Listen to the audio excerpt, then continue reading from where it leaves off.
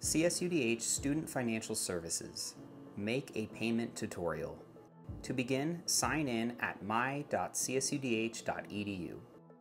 Under Launchpad, click Toro Pay. Review the information on the screen, then click I agree. On the left side of the screen, click Make a Payment. Here you will see a list of all balances due. Check the box next to the balance you would like to pay, or check all to pay your total account balance. Scroll to the bottom of the page and click Checkout to proceed.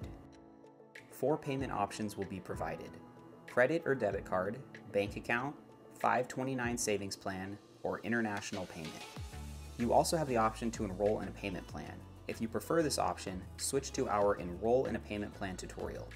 A link can be found in the video description below. For the purposes of this tutorial, we will use a credit card. Now it is time to enter your credit card information. If you would like to save this payment method for future use, check the box and provide a nickname for this card. Once you are finished, click Continue.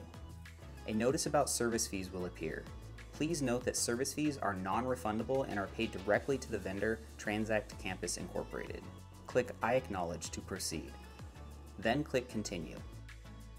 A receipt will be emailed to you once your payment has been submitted.